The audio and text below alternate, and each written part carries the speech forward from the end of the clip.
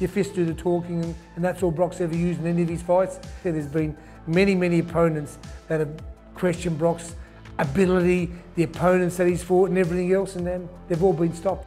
This has been my 8th weight division that I fought in for this fight. My first fight at 140. People will always say, oh, they punch harder at this division and this and that, but I don't think about that stuff.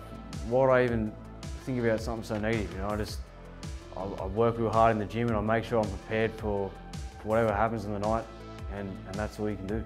Liam Paro's comments about his record compared to Brock's, and 7 of his fights are like the 20 of Brock's fights. What do I make of it? Somebody just talking shit. None of that really plays into my mind. I'm just focused on the job at hand for me. I've just had nothing to say that. It doesn't even concern me. Really, I'm not even thinking about records or anything like that. I'm just thinking about winning the fight.